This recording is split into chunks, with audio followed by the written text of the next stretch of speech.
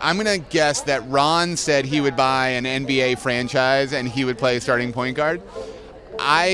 Knowing that in my brain, I would buy a rival NBA franchise with better players and dominate his team. I play Arthur, and Molly, who's played by Maya Rudolph, and I have sort of similar paths in the sense that we're both recently divorced, and so we sort of bond over sort of what happens next and who we are now and what we're looking for, and so there's a little bit of like romantic connection there. Loot is essentially about a woman who is entering a new chapter in her life after she finds out that her husband has been cheating on her.